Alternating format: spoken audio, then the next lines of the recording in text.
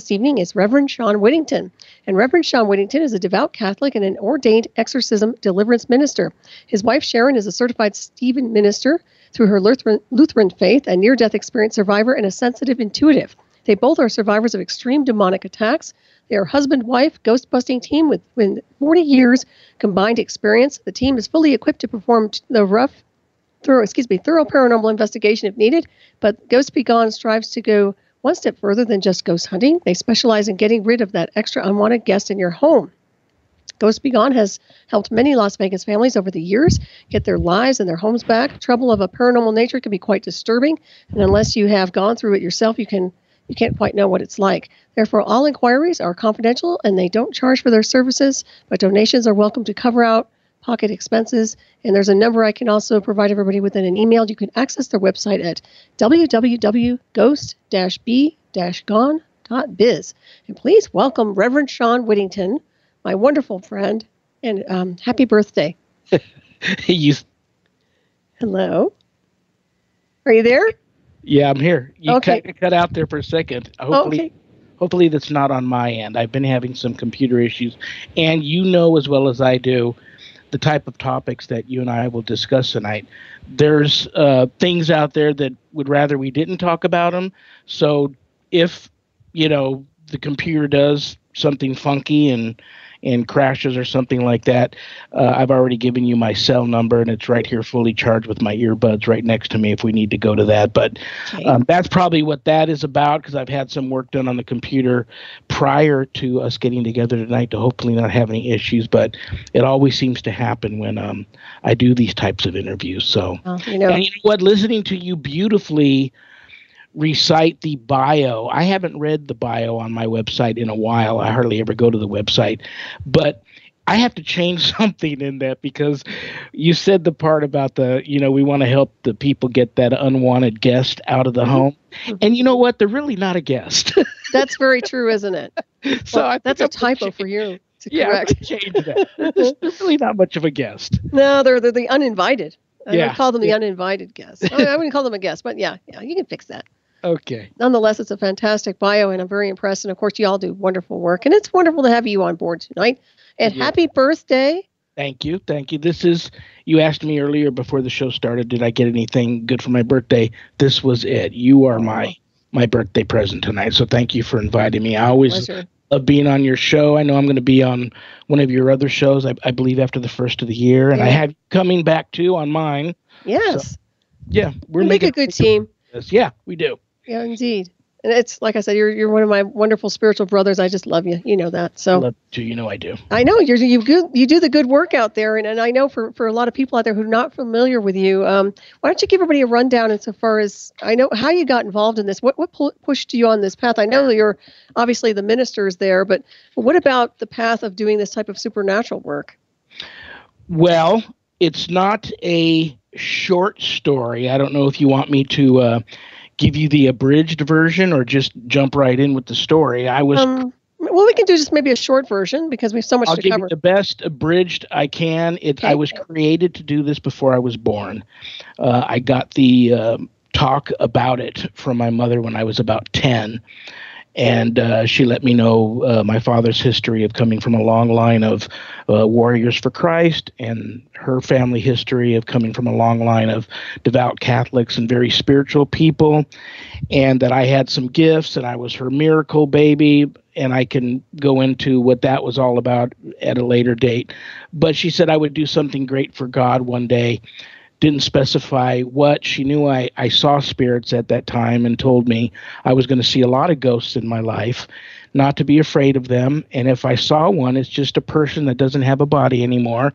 And they're obviously reaching out to me for some reason. And it's best if I ask them, how can I help you? What do you want?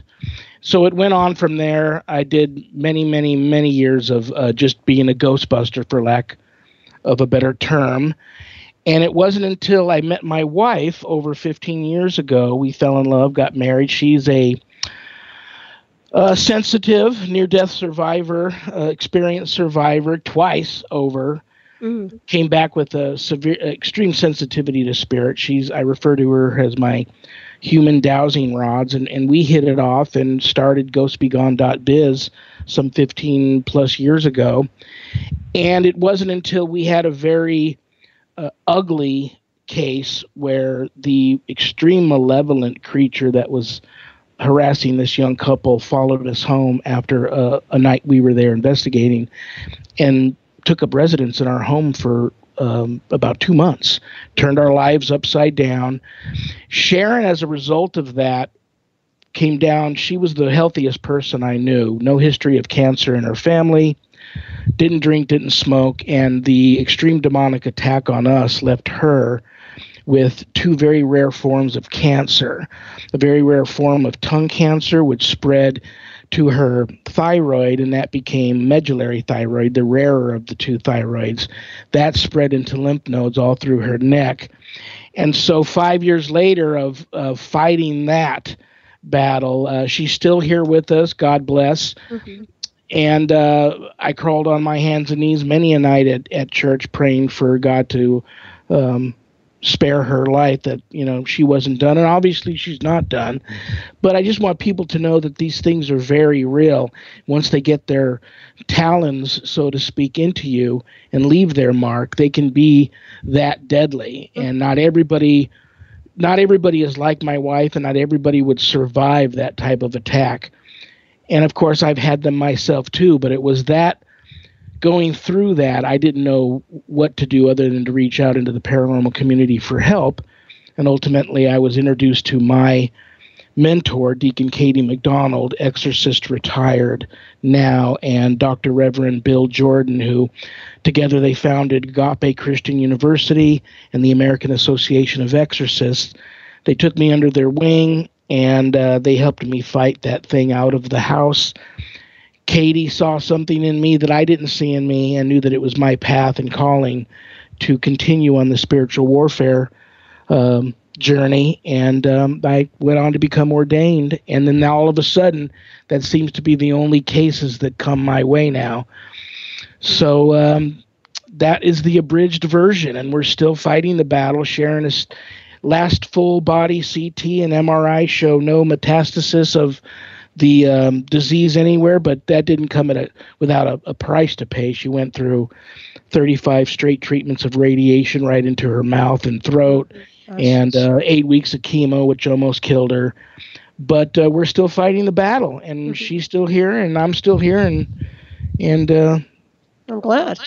Thank you. I'm glad you're still here, because we need you. There's no doubt about it. And it is spiritual warfare. Any way you look at it, there's no doubt. It seems to be escalating. So, I just want to thank you so much for all the beautiful work that you do. I know that you're out there and you roll up your sleeves and you help so many people.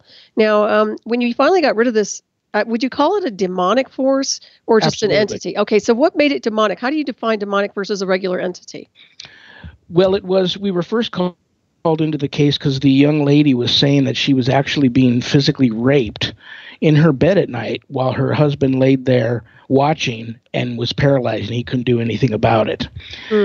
And then the couple of times he was able to get to her, he would suffer severe beatings from something that he couldn't see.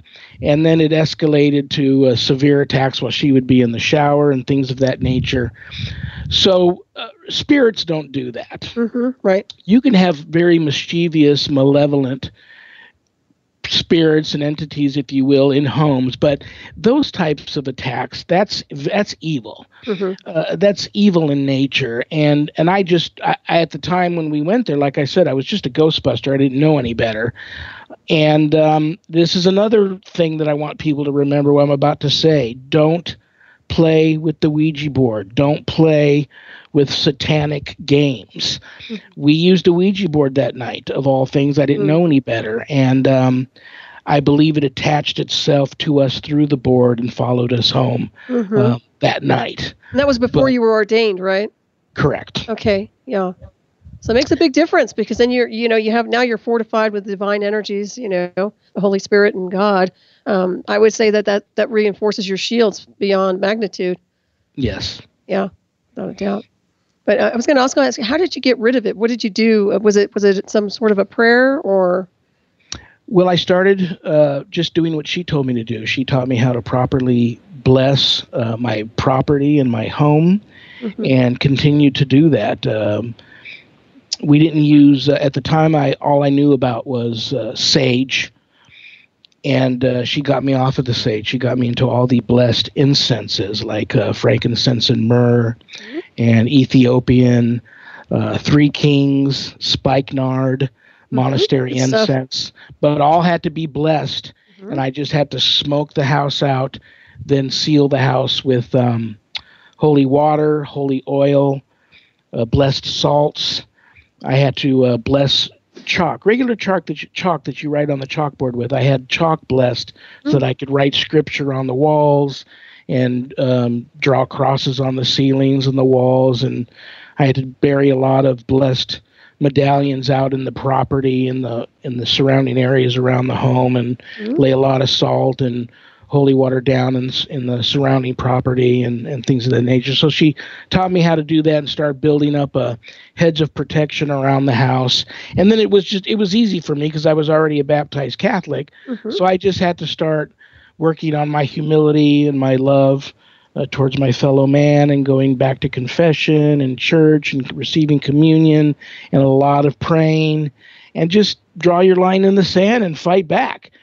Eventually these things will move on when they realize there's got to be an easier target just next door, perhaps, rather than go up against this person that now knows how to fight us off. Right. So that doesn't always work. Yeah, it doesn't always work. But in my case, it did work, and we were able to get it out of here. And then I had to take some time off, actually, because I had to help Sharon fight through her battle, her illness. And then they were waiting, because as soon as I jumped right back in to working these types of cases again, I had a severe attack at like the first case back that I worked, and that was that scared me so bad that I actually quit the field for a while. Probably took a year off, and I was done with it. I just was everything I could do just to continue to go to church and pray and go to confession and communion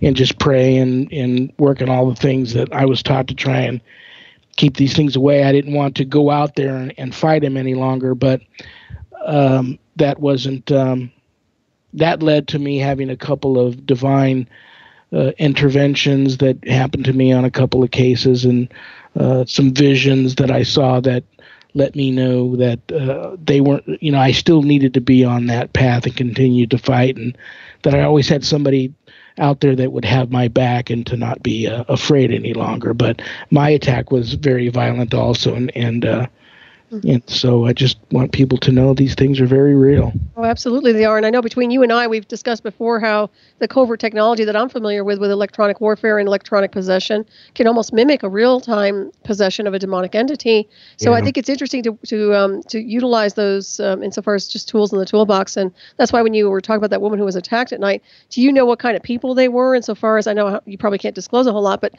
were they local in the area? I mean, was there anything connected that you think might have been technological, or do you think that was a 100% demonic, genuine demonic force? Here's the strange thing.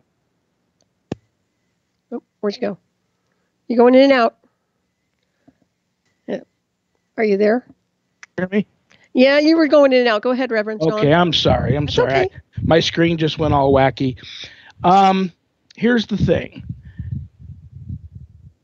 I should reach out to you a little bit more, because I've suspected on some cases, perhaps it's some of this covert electronical stuff that you have spoken about, and you're the expert. There's been times where I've almost reached out to you, and I know you're so busy.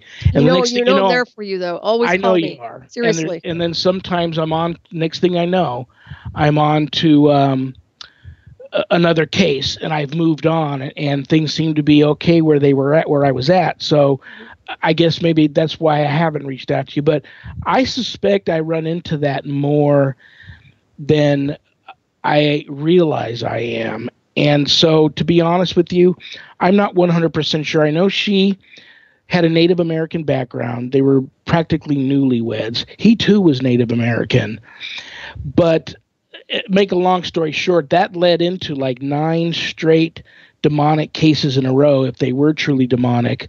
Wow. And the thing that put them all together was everybody knew each other either professionally or personally, and they all knew me.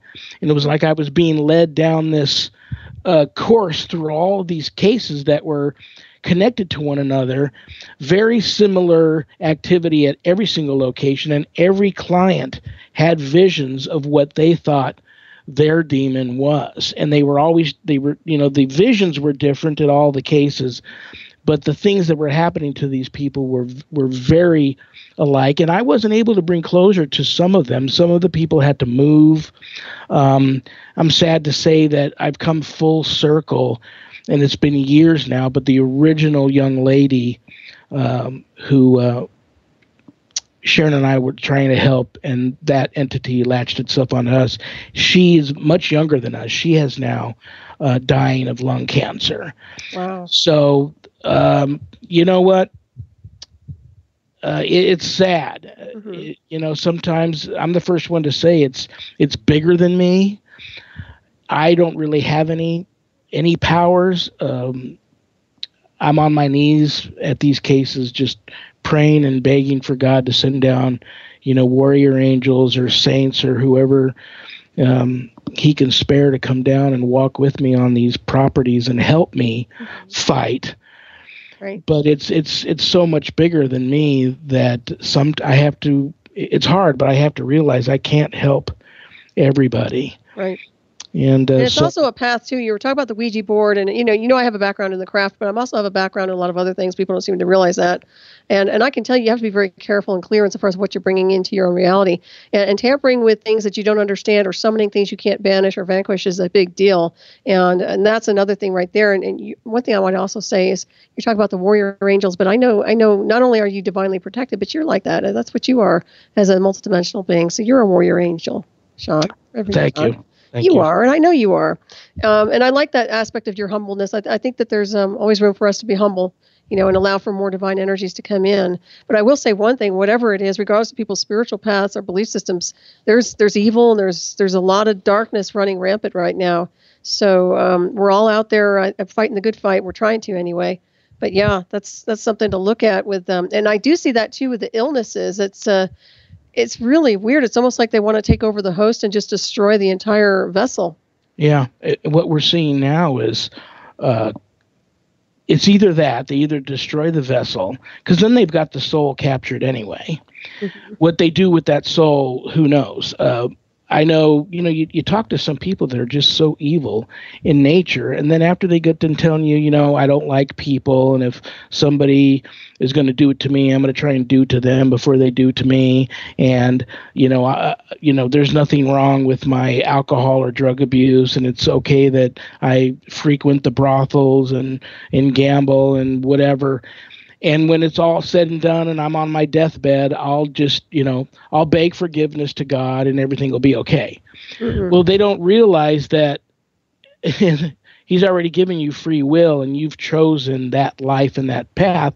And when you die, he's not going to be there for you. Your friends, you're going to have friends that are waiting for you on the other side that have been part of all of this big game that you've played, and then that's when you pay. Mm-hmm. When you pay up, that's when the man comes to collect on the tab. And you hear people all the time say things like, I hate my life. Don't say that. And you hear people say, I'd rather rule in hell than serve in heaven. Don't say that. I've seen hell, and I know other people that have seen hell. Mm-hmm. Don't say that. It's not where you want to end up, and it's forever. And forever is not even, I don't even like to use the word forever, because forever is just so much more than forever. It's just, yeah. You remember the movie Prophecy? I don't know if you ever saw it. Tell me who the actors were. Christopher Walken was in it. It was the original Prophecy film. But it reminds me of that in a sense that when he was describing what it's like to be disconnected from God, it's so empty. There's nothing there. It's just, I can't really explain it word for word, but it was interesting because that concept, I don't think people understand how how empty your life becomes when you don't have some divine force there. I'm not kidding. And I agree with you on the hells. I've been through technological hells, but I can tell you, nobody wants to be part of that dark world, that evil world. I mean, I don't care where you come from or what you believe in. It's bad. So, and it's too bad that they don't do the correction on the course before they die, right? Or before their deathbed. And I see that a lot, Reverend Shawn. A lot of people are out there thinking, right before I die, I'll just ask for forgiveness. And of course, a lot of priests will do that. They'll absolve them, right? Well, they try. It's their job. You want to try to save souls, but it's beyond that. It's much bigger than that. And there's no coming back from committing certain types of sins and living your life the wrong way. You'll go unnoticed. You'll live a life that surrounds yourself in so much darkness. When your time comes, God can't see you because you're just surrounded by darkness. So it's not that He doesn't want to save you. He doesn't see you. And like the other ones they're just there waiting for you because you've already you've made the choice that's the path. Yeah, and when you're describing this, it reminds me of vibration, because when you can't be seen through your high vibratory rate of consciousness, your light body, what I call the light body, but the vibration of what you are, the divinely protected vibration, versus just being coarse and disconnected. I see it as an energy form. That's why when you were talking about that, it's very interesting, and that's a good analogy. That's a good way to look at things. Is how bright do you really shine in consciousness and your frequency? And that's all about divine will and divine paths, I would say. Yes. Yeah, and the vibration that's a big thing, because these things are very low, very low vibrational, and they're even working on now trying to come up with figure out some type of high frequencies that disrupt malevolent and demonic entities at locations, along with everything else. I mean, you want prayer warriors in there praying, and maybe also possibly have a priest that's performing mass, a recording of that playing. But they're working now on possibly having machinery that you can bring into extremely demonically infested locations and play these machines at high frequencies and high vibrational levels, and they're trying to figure out exactly where they're at that will work, that will disrupt all of that low energy to make it just uninhabitable, right, so to speak, for these entities to remain in that location, on top of everything else they're being bombarded with, the prayer and stuff. Because now we're trying to find other ways that we can fight it, whether the people are on board or not. A lot of times, I get reached out to by people, but they're not willing. They either haven't hit rock bottom yet, or I don't know what's going on there, but I know they're under some demonic influence, so that's there also. But they don't want to. They reach out for help, but they don't want to do what I'm asking them to do to help me help them. And so it hurts. But a lot of people, I have to just cut loose, right? Because I can't help them if they're not going. If they're not going to do what I ask them to do. And some of the things I ask are not that bad at all. It's not. I'm not. But it's I just think it's a mixture of being a little under some demonic influence and not having hit rock bottom yet, because the ones that have, they're willing to do anything. Right. No, I totally agree with you. And what's interesting, you're talking about the frequencies. Now that would be really good, because that can blow out not only the entities themselves, but I would assume possibly electronic technological warfare that they're already deploying. And the problem with the technological warfare is that if they're using those as well, and we have all the Wi-Fi and everything else associated, that will just amplify all these entities. That's just going to give them something else to attach onto. So you've got all this technology, you've got a double whammy there. So using technology like frequencies insofar as radionics or even something similar, I would say would be a very good idea. There's a photon sound beam I know that works really well. I know radionics works very well. So those are things to look at. And I think that once you keep doing this work, which I just see it more and more, that you're probably going to incorporate a lot more technological stuff just to blow out some of the technology that they might be getting interfaced with or harassed with, just because that's going to add on to the demonic entity possession. And I believe this is by design, by the way. I believe that a lot of the warfare programs that they're doing right now, not only are they spiritual warfare, but they're technological warfare covertly. And that also affects people on the path and rediverts the course of where they're going spiritually. What do you think? What does your gut feeling tell you the logic behind the people that are doing that, perhaps? I think they're evil as all hell, excusing my French. You know where I've been, Shawn, Reverend Shawn. Yeah. I have been through places that I don't wish on anybody. I've written about it. I've exposed it. I testified against it. It's evil, and it's designed to do one thing: disconnect you from source, whatever that divine force is, and your beautiful soul and spirit. It is an evil mind control covert warfare program, and they use it, and they're using technological, in my opinion, transmissions and frequencies, ultra low frequency, microwave towers, Gwen towers, satellite driven technology, everything they can think of. And now they've got this, these other technologies coming forward with artificial intelligence. So it's going to be nasty. And that's just from my own personal experience. It's never done any good for anybody here. If it's diverting your course to the electronic God, how can that? People are going to choose the electronic God versus the real God, real source, right? Yeah. So, well, it's everywhere. So it's scary to even walk outside. There was a time when, like 15 years ago, when I moved into this house, there were some power lines around here and there. But now there's, like you said, those big towers with the huge boxy looking solar dishes, and it's not even a dish anymore because there's like a big box attached to the back of the dish with the lightning bolts on it, and they're facing in different directions with the huge tower antennas on top, and they're just like right outside my neighborhood, and they weren't there before. It's just scary. It's like Sharon right now is suffering from severe headaches that no one can figure out what's causing them, and I know that she has been already sensitive, but it has been targeted and opened up so much from her attack that, when doctors can't find out what's wrong, and they've done everything, the CTs and the MRIs and x-rays and they've given her, every we've got a drawer full of medication. She doesn't like to take those things anyway, but a drawer full of those, and none of those ever helped. I think it's all related. I think so too. I was going to ask you if you guys had smart meters, because I'm under the impression that I know from just some research that I've done, some people do get very bad headaches associated with smart meters.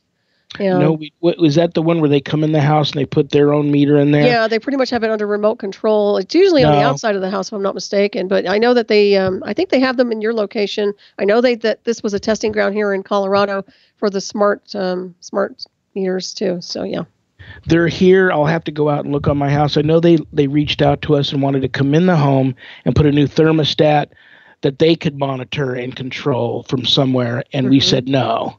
But they may have put something on the outside of the house, and I didn't even think to go check, to be honest with you. Yeah, it's gone from analog to digital. What I've noticed the biggest thing is, once you get digitized and everything becomes digital, it just becomes a remote access. Everything can be remotely hacked, remotely controlled. And even from people I know, like I live far away from towns, I live up away from people, but I can tell you the people I know that live in the cities, they have, she has migraine headaches from their smart meters. And also the fact that they can turn things on and off, or they can regulate what you're using or what you're utilizing, or they can track what you're doing when you're using the washer and dryer, when you're using, it's just the strangeness of it. And it's really about a sick control. It really is. And it's not like some person's behind a screen there watching you. It's the computer system. It's the AI. It's the manufactured, whatever you want to call it, artificial program that's running to really regulate. But I don't like where we're heading as a society. And I think that you can pretty much tell just by the way people are addicted to their iPhones, and they're addicted to the misuse of technology almost. It's like the computers, yes, they're research oriented in a sense that we can study when we research on the internet, but still people are getting swept away. And you're seeing that more and more where they're getting diverted, and they're also losing their sensitivity to energy. They're becoming numb. Yeah, it's affected everybody. We just had that tragedy here in Vegas, the mass shooting, and it's sad because I'm even a victim of it. When you say, well, no, the best revenge and the best way you get back at terrorists, and I know they hate people to use that term, but is to just go ahead and continue to live your life. And I'm the first one to tell you it's hard to do, because I have even now don't want to go outside. It's frightened me. All I do is go to work. I come home and I work cases. I'm so overwhelmed with cases. I have to refer a lot out, do way more counseling than I can physically getting there.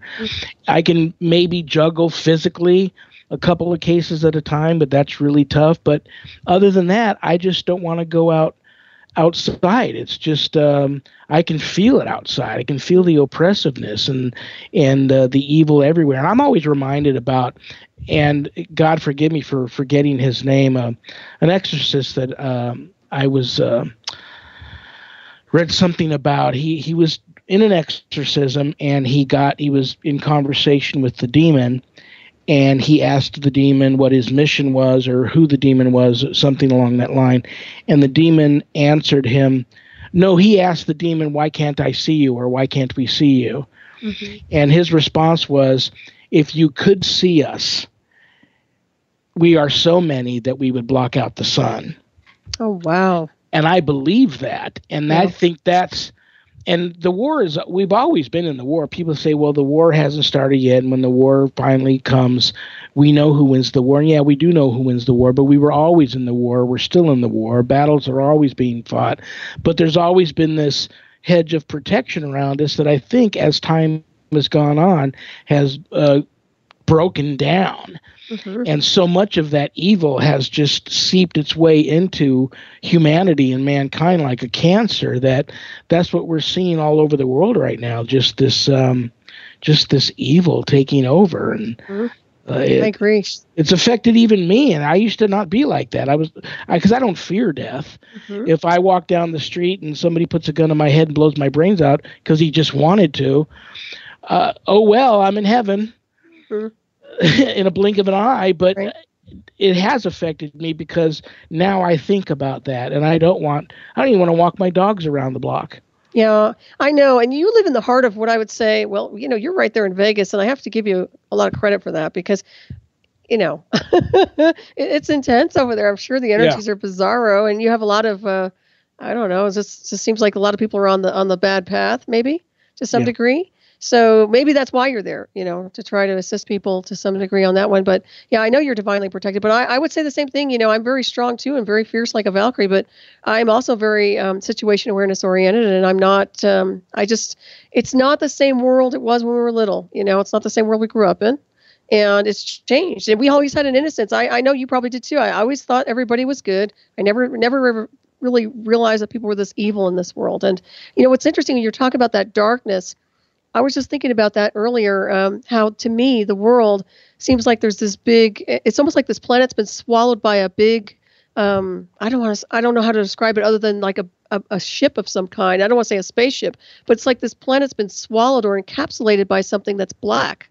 And I mean, it's funny how you said that because you kind of communicated some of that when I was picking up on where's the sunlight, where is the light of divine force. And I know it's here within us, but it is getting not dimmed, but I would say they're trying to run interference, so it's very sad. And that's why I say your work is so needed. You don't know how much it's needed, honestly. So I'm very grateful to you. I don't try to convert anybody. You know me. We talked a little bit about a couple of weeks ago what we may discuss tonight. I'm not the kind of guy that gets his preach on. And I have to tell you, I've had a lot of people reach out to me from other religions. Mm-hmm. And the first words out of their mouth, because first I ask, what religious, if any, type of, where are you coming from? What's your belief system? What do you have in place where that is going? And they'll tell me, and the first thing I advise is you need to go to your church, talk to your priest, your rabbi, your minister, what have you, and talk to him first. Mm-hmm. And usually they all say I did that, and I couldn't find any help there. Wow. And so I know they're not coming to me to become Catholic, or they want to speak to my wife about becoming Lutheran. I know that's not the case, but they've come to me for some reason. And what I get from them is all I know is what's latched onto me is the darkest, most evil thing that I've ever encountered in my life personally. And I just want it gone. And I feel in my heart, and the vibe that I get from you is that you can help me. And if you can't, you'll at least going to try. Oh, absolutely. And maybe help me find help. So you'd be surprised. I mean, and some of the gentlemen that have come to me are from all different religions. That would really surprise me. So I've had some say I'm this religion, and I would kind of lean back and go, wow, I wouldn't expect you of all people to come to someone like me, but God loves you, I love you, and I'll do my best to try to help you.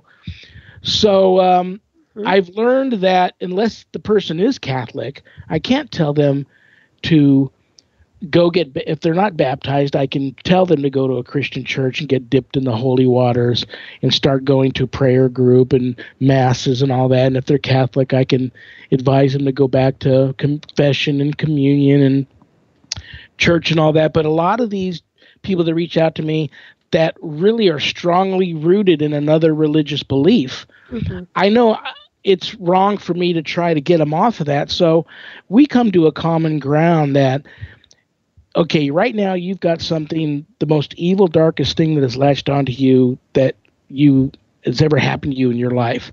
So are we in agreement that this is pure evil and it's dragging you down and this is not where you want to go? Yes. Are we in agreement then that there has to be an opposite of that, a great father, like, for lack of a better term, what my Indian friends refer to as the great father, whoever that is for you. And it doesn't have to be the God that I think it is, but it could be the great father. So you got to, let's just keep it simple here. You got to find a way to get good with the great father again. So how are we going to do that? And you'd be surprised the different things that me and people from other religious backgrounds have come up with and how they're going to do that. But just keep it simple. I mean, it is so simple. Try to cut back on the drinking. Try to cut back on drug use. Keep your mind clear, so that you can fight better and you know what's going on. Try to cut back on watching the porno. Try to cut back on things that you just know are not good. I know it's hard because people are mean, and we're all got just normal human emotions attached to us. So it's hard, but try to turn the other cheek. I know it's hard. It's hard for me. When people are mean to you, love them that much more. Try to turn the other cheek. Be humble. Work on your humility. Work on just trying to be every day. Everybody pretty much is in agreement that everyone has something attached to them that is out to protect them, whether it's a guardian angel or something else. Go online, type in prayers to guardian angels. You're going to see 100 of them or more. Read through a few of them. They're all beautiful, but one's going to jump out at you and speak to you. Take that prayer, download it, print it out, thumbtack it to your wall next to your bed, or tape it to your fridge, or thumbtack it right to the side of your front door. Say a prayer to your guardian angel every morning when you wake up, thanking him for being there for you, because I guarantee you, and I've seen mine twice, and if it wasn't for my guardian angel, you and I would not be having this conversation right now. Thank them, ask them to continue to intervene in your life and help you through your day. And then pray to your great father before you go to bed at night thank him for your life. No matter how miserable you think your life is, it can be worse. No matter how much you think you hate your life, it could be worse. Thank him for your life. Thank him for protecting you, and thank him for watching over you and protecting you while you sleep. And just whatever else you want to say. Don't even worry about it having to be a particular prayer. I'm big on particular prayers personally, but act as though he's sitting in a big chair across the room from you and you're looking right at him, and envision him looking any way you want, if it's Santa Claus. But pray to him and thank him for your life and thank him for protecting you, and ask him to stay in your life and intervene on your behalf in every evil you come up against and keep you on the right path and aimed in the right direction, and just every day try to be a better person than you were the day before, and so on and so on and so on. And could you imagine, I mean, this is silly for me to even say, but could you imagine if everybody did that?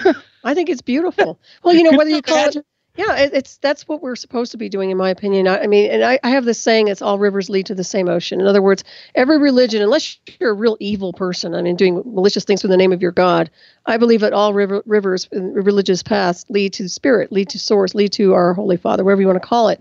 That's just my perception of the way I see things. But I can't believe that there is just one group of people in one religion that is only, that can only ascend. I don't believe that. I believe that people who are good in their hearts, pure in their souls, and are connected to a divine force and believe in that and have faith in that can absolutely keep ascending.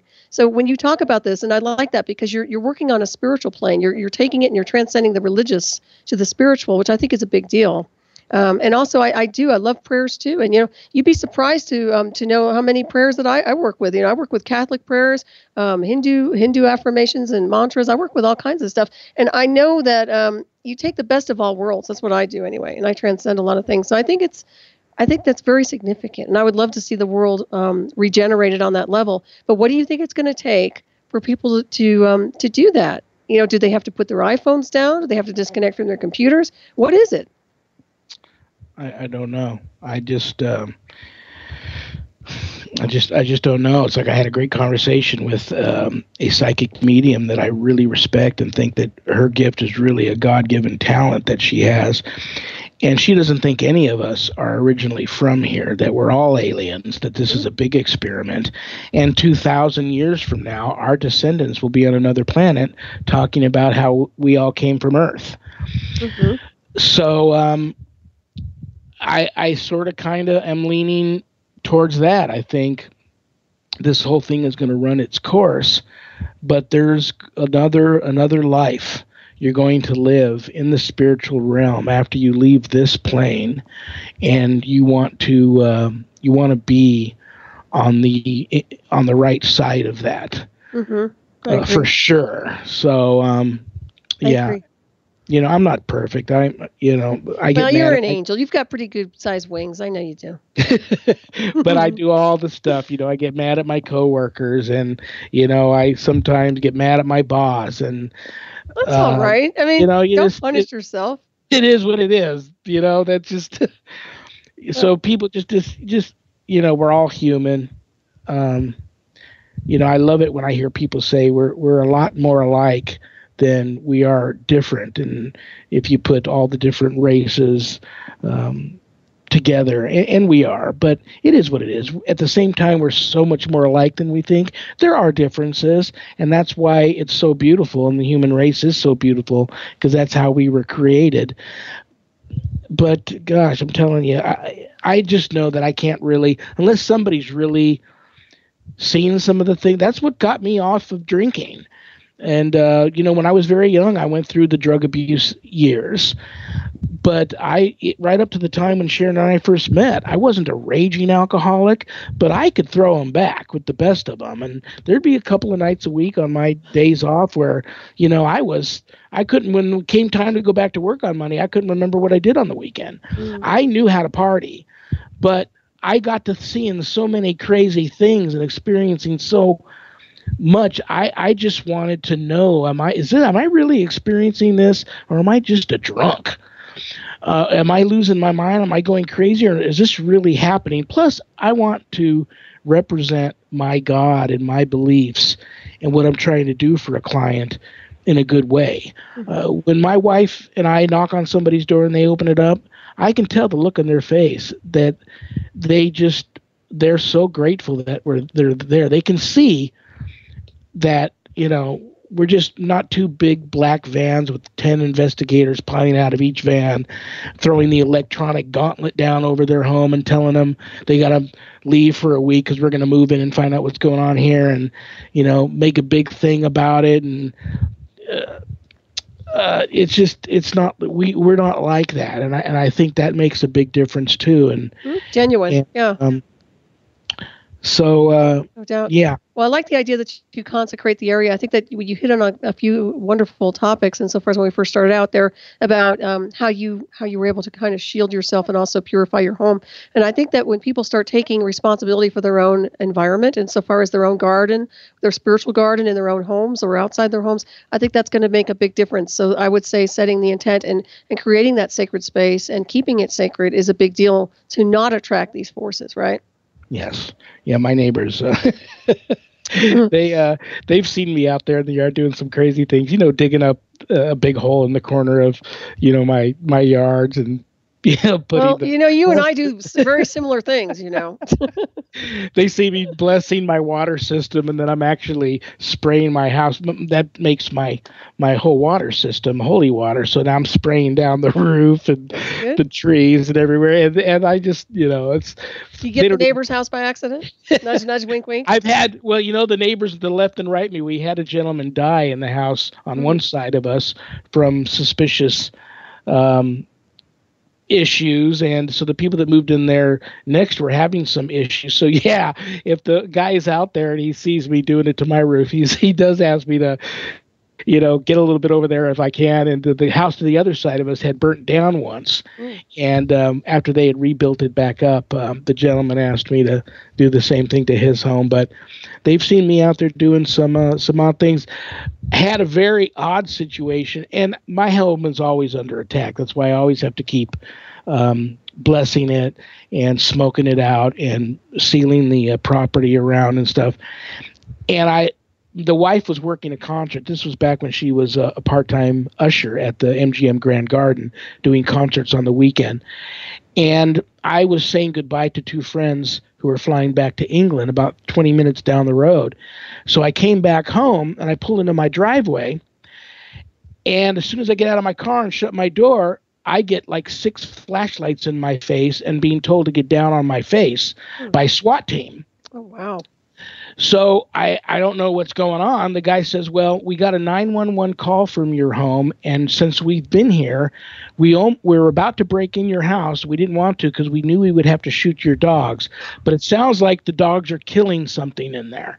We suspect one of your family members. I said, it can't be a family member. It's just my wife and I, and she's at work right now, and I've been gone. Well, then maybe a burglar broke in and your dogs are killing them, but we got to get in there. So I get inside, I bring my dogs to the master bedroom, and I lock them in there, and I open up the drapes, and I turn the bedroom light on so the cops can look through the window and see my dogs and see that there's nothing going on in the master bedroom. And then I let them come in the home, and they search all through the home and in the backyard and everything. Could find no trace of a break-in.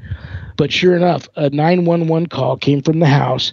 But now my neighbors have seen all that go on.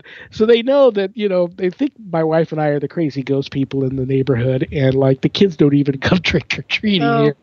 They usually, if they do come by, they sit on the sidewalk and they actually send their parents up to knock at the candy. Yeah, but we're known as like, they love us, but they kind of stay away from the home. They know that we're the crazy ghost people, and there's things going on here. Yeah, our house is very haunted, but it's people in visitation that I've done good things for them, even though they're on the other side. They've requested things of me. I've done stuff for them. And the evil is gone, but they do come by and let you know they're watching. We get the knocks on the front door. You get the knocks. Now, let me ask you something real quick about the knocks. Is it a physical knock, like somebody's there? Are you sleeping when you hear that at night, or is it? Sharon and I will be sitting right just inside the front door to the left at the dining room table, maybe eating or maybe reading or maybe doing whatever, and it's a knock. She'll get up and look out the curtain, expecting to see somebody there, and will just glance over at me, and I'll just look at her, and I can tell by her look there's no one there, and I'll say, don't open it. I just tell her, don't. Interesting. You know why? Because I've been talking about this a couple of weeks ago. Right before actually Halloween or Samhain, I actually kept getting like knocks on my door, but it wasn't like I was in between spaces of sleep and awake, but I know it was so loud that it woke me up. So I did not open that either. Yeah, don't. Yeah. Don't do that. Yeah, I don't know. But we get it all. We get the sledgehammers on the roof. Sounds like our AC. We have the AC units on the roofs here in the Southwest, so it sounds like the AC unit is blowing up, but it's not. And I get the what sounds like a feral cat being ripped apart by dogs in my backyard, and I go out there and there's nothing out there. Wow. It ranges from a variety of different things, and sometimes it does happen right as I come out of a dream or wake up from a nap, or I've been sleeping, and I'll sit for a minute to say, is this really happening? And it doesn't take long to realize, no, this is really happening. Maybe they thought they could sneak on in here while I was asleep, but something woke me up and alerted me to the danger. And at the same time, you don't open the door. You have to be ready to confront it. If you think it's gotten past that first layer. Right, exactly. And hold that thought for a second. We're going to have a break, everybody. You're listening to Ravenstar's Witching Hour. I'm your host, Solaris, BlueRaven. My wonderful guest tonight is Reverend Shawn Whittington, and we'll be right back. And it is his birthday, so stay tuned.